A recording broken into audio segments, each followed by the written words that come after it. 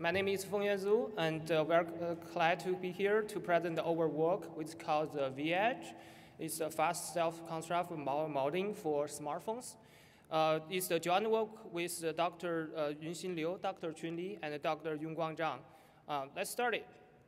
Okay. So smartphones are very popular network devices, introducing a lot of the network traffics. Compared with other devices, there's interesting feature limitation. One is the power. Power is the constraint limits the development of smartphones. So to improve the energy efficiency, we need a power model. But what is a power model? Power model basically is the relationship between the power consumption and system activities. So just to give a concrete example here, if we have a snapshot of system activity, for example, if I have a 30% CPU usage, 150 level of the screen backlight, and some other information about the background, the different hardware component. And we put those information into a function which use those information as parameter, and we can get a calculation. For example, is 1400 milliwatts, and that's our calculation analysis. Both on this analysis and calculation, we can provide the feedback to the system side, which we can do the power management and optimization.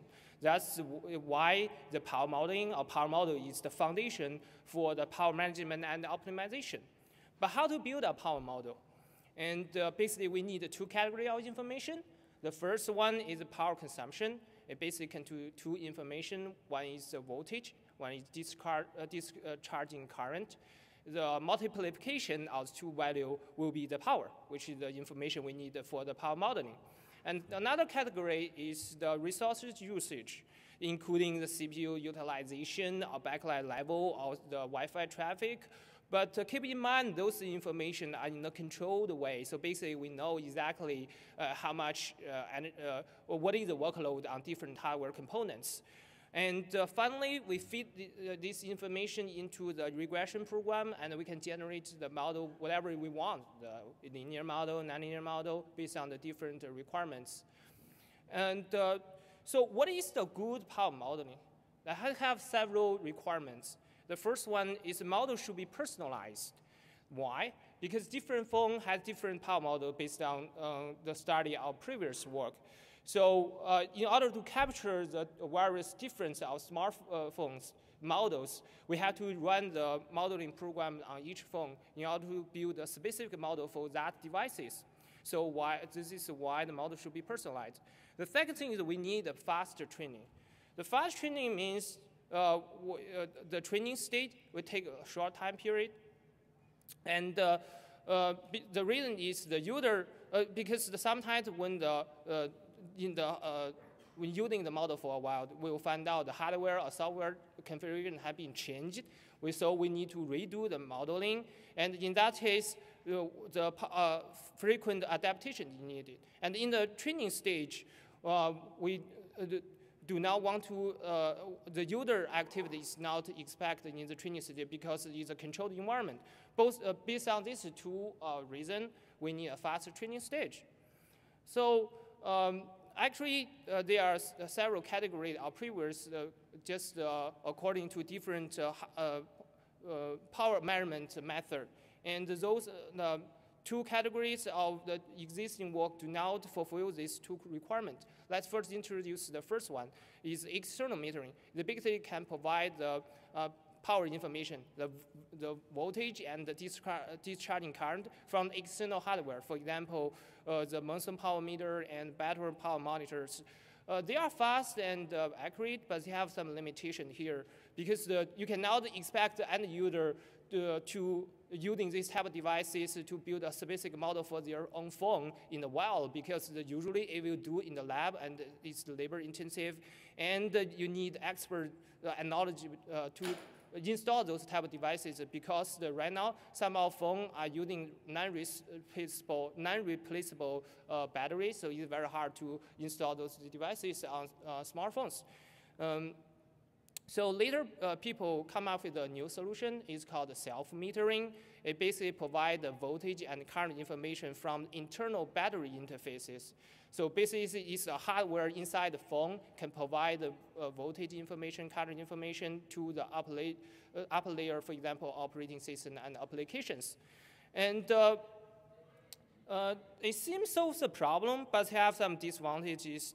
Actually, a large number of existing phones do not support this method because their battery interface only provide voltage information. They do not provide current information. So if we want to use this method, we have to use this method on the phone, which can provide both the information. So there's a state-of-art of the self-metering method called self-metering with SOD.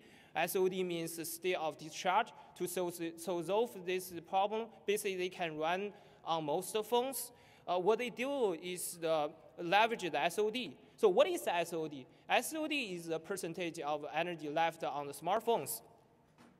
For example, if you have 40 charge phone, you have a green bar on the corner of the screen indicating you have 100% SOD, and if you use it well, it probably drop back to the 70% SOD. So it's probably very familiar to everyone if you have a smartphone.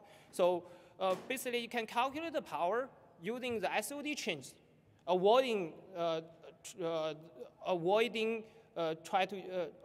the use of the current information. But they have some limitation. First, it's very slow. They don't have 100 discrete SOD values. So if you want to observe just one value change, it probably take a long time. So another thing about this method is not accurate. So how do we solve this problem? Do we have an alternative way to do the power modeling to get the voltage information and current information in a fast and accurate way? And we come over method. So let's introduce the V-edge metering. So here, the intuition here is the smartphone are battery-powered devices. So why do we leverage the battery characteristic to solve this problem? Here, the battery characteristic we are using is the instantaneous current change lead to instantaneous output voltage changes. So what does it mean? I will introduce detailed in the following slides. So let's first look at the very simple equivalent circuit of the battery and smartphones. And you have the OC which is the open circuit voltage. It represents how much energy left in the smartphone. And also, just keep in mind, it is a relative constant for a short time period. And there's R representing the internal resistance inside the battery. So if there's a current change on the circuit, how the battery circuit responds to this change? Let's look at the next slides. And before I introduce the details, I first want to mention the V output. The V output is the output voltage to the smartphone, which also is the reading value provided by the battery interfaces. Is the value we get from upper layer, the operating system and applications. So let's say if there's a current change on circuit, it will cause the increase the voltage drop on the internal resistor R. And since the VCR is a relative constant during the short time period, it means we can observe a decreased output voltage from the battery interfaces. So it means there's a relationship between the voltage drop on the output voltage and the relationship and the current change on the circuit. Let's put this equation in another way. It basically means it's the linear transform between the current change and the voltage change. Here, the voltage change we represent as the V-edge. I'll give a detailed introduction of V-edge in the next slides. Okay, so here, since we have a relationship between the V-edge and the current change, and this linear relationship can give an estimation of the current change using the V-edge changes. And based on that, we come up with a way to estimate the current using the V-edge method. So A means we can infer the current just from the voltage dynamics. We do not need to use other information. Just the voltage information can lead to the current and power consumption of the smartphones. Okay, so let's introduce what is the V-edge. The V-edge basically means the voltage difference between before and after a system operation. Let me give you a very concrete example here. Along the timeline, if the CPU changes their workload from idle state to, let's say, it's 30% CPU usage, we'll see discharging current increase on the circuit. And because of that, we immediately see a voltage drop of the output voltage from V1 to V2. The difference between V1 and V2, which is the V1 minus V2, is the V-edge. And also, we will see a similar difference when the CPU workload back to the idle case. We'll see a voltage rise here. So to back up this theory, we'll give you one concrete example here. This is the real experiment showing the voltage dynamics of smartphones, on the battery. If we change the current change at the two different places. So this figure matched the example I gave to you. So it means it have the very good relationship between the current change and the voltage changes. Okay, so what is the good advantage of the V-edge? It is accurate. Because the stable linear relationship between the V-edge change and the current changes, or we can do a one-to-one mapping from the V-edge to the current change. So basically get the idea what is the current change just based on the V-edge changes. And we test on 8 different batteries for 2 types of smartphones. For these 8 batteries, we change the different current to see what is the V-edge change and to try to draw the linear fitting for these 2 types of variables. And there are figures showing a very good linear relationship fitting between the V-edge change and the current change. So it means it's a very stable linear relationship, so we can infer the current change from the voltage changes. The second thing about the good thing about the V-edge is very fast. So, for example, on NextJS, we can get a power consumption for one operation just within 1 second for V-edge method. But if we're using the SOD method, it may take you 15 minutes. So there's a huge difference there. And another thing is it is very sensitive.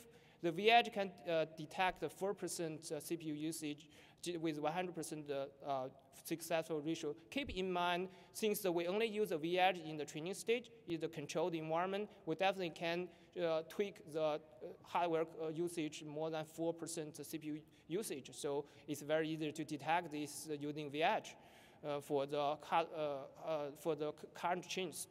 And it's fine-grained in the resolution, so definitely more than 100 discrete values compared with the SOD method. So here I introduce what is the, based on V-edge, how we do the power modeling. So here we also have 2 stages, just mapping the generic power modeling I just introduced in the beginning. They have a training stage, and they have the estimation stage. And in the training stage, we need the power measurement from the V-edge system, and we use the power model generator to generate different models. I'll give you the 4 models we built in the next slides. And for the next part is the estimation stage. And basically, we collect all the hardware information or system activity from the lower layer and to calculate what is the power consumption for each process of applications. And we'll intercept the system call and to get the system parameter of different events. So it's the event-driven design. It involves low overhead. So basically, on the power after the power profiler, you know who will consume how much power on where. Basically, if, for example, if application using spend 30% of the energy on CPU and 70% energy on the screen. We will know that. So let's look at the four models we introduced. One is the CPU. Basically, it's a linear function of the frequency and the utilization. And the second one is the screen. It's the function of backlight level and every pixel colors. Here we have to consider the average pixel color because if you have because the different color will give you different power consumption on screen, even you have the same backlight level. So that's why here we introduced this for the online modeling. Here our model is the one of sophisticated power model, screen power model for the online modeling. And we also consider Wi-Fi, also consider GPS models. I'll give you the evaluation later. And also, so based on the evaluation, we first give the present value of the training overhead because the one of most important of VH is fast. So here we, in order to build our model, we have more than 400 training programs. If we use VH, we only need 1.2 hours to build the whole, to run all those training programs and build the whole model for different components and for the whole phone. But if you're using the SOD method, it may take more than 100 hours. So it's more than 100 times faster than the SOD method. Then we give evaluation on the accuracy. The metric we use here is the real energy consumption. So this is actually more stricter than direct compare with the model parameters. And we compare have an evaluation on the component level of different component models and real applications. So for the accuracy, we compare our VH method with two other methods. One is with the ground truth measurement. Basically, we run a program and directly measure the power consumption in the real time to see how much energy has consumed by this program. And also, we compare with the external metering-based power modeling. Just what I mentioned in the very beginning part, the external metering-based power modeling is very accurate, but since it's not feasible or flexible to do in the wild, so it's not easy for end user to do that. But it's very accurate, so compare with that to see what's the accuracy of our problem modeling, online power modelings. So let's give you two component model first here. This is the CPU and the screen.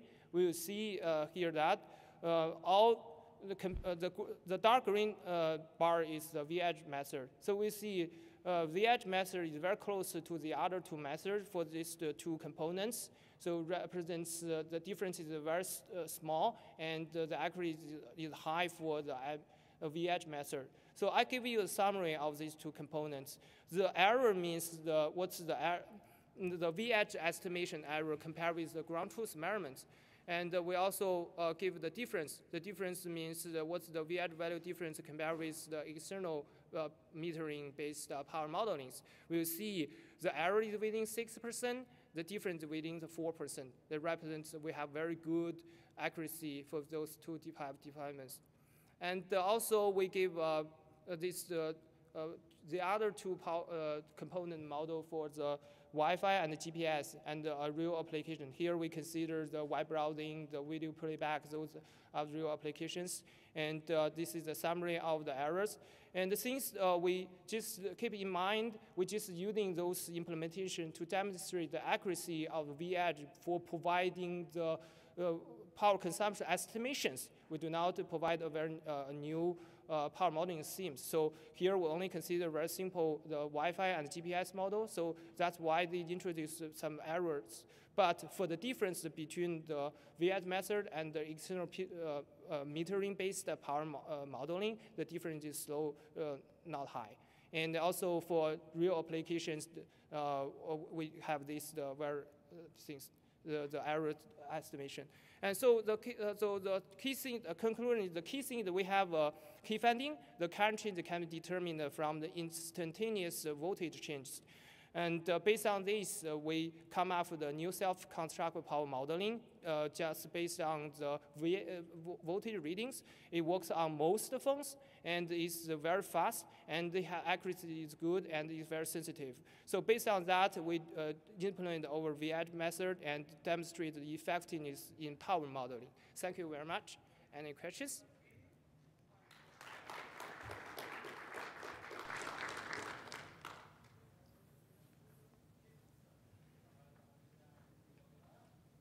This is Mian-Dong from Samsung Electronics.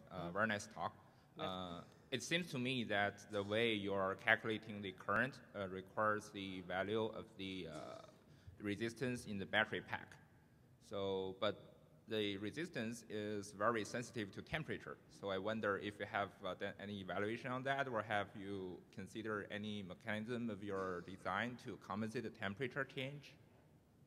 That's a very good question. Actually, our method, it depends on whether you want to know the absolute value of the current. Here, if for the purpose of the power management optimization, we need to know just the percentage of the, for example, for application, how much energy has been consumed by different hardware components, and for the whole system, how much energy has been consumed by different applications. For that purpose, you do not need to know the absolute value. Only know is the relative value. So you do not need to transfer the VH power measurement system to the traditional power management system. Actually, you can, I didn't mention in the slide, you can refer more detail in the paper. First, we have a way to transfer the VH measurement system, including the VH power, VH energy, into a traditional power management system, which is including the traditional power, which is the current time, the voltage, and the energy, which is the power time, the time. So the first thing, we have a way to do that. The second thing is, if the purpose is just to do the power management and optimization, you do need to know the absolute value, just for using the VH value to do the management and optimization. Did I answer your questions? Yeah, thank you. Okay, thank you. Chuck, NEC Labs, Princeton. Now, the VH sampling, you're doing at 1 hertz.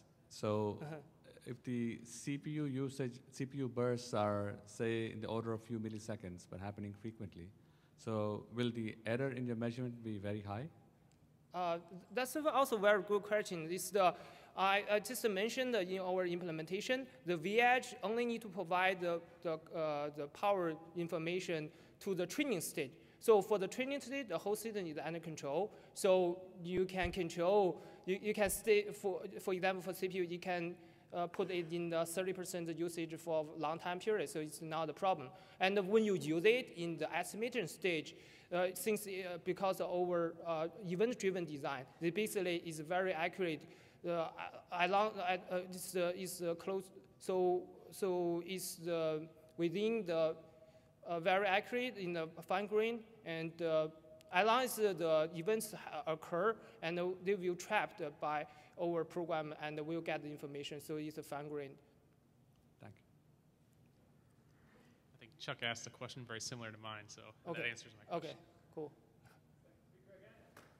Thank you very much.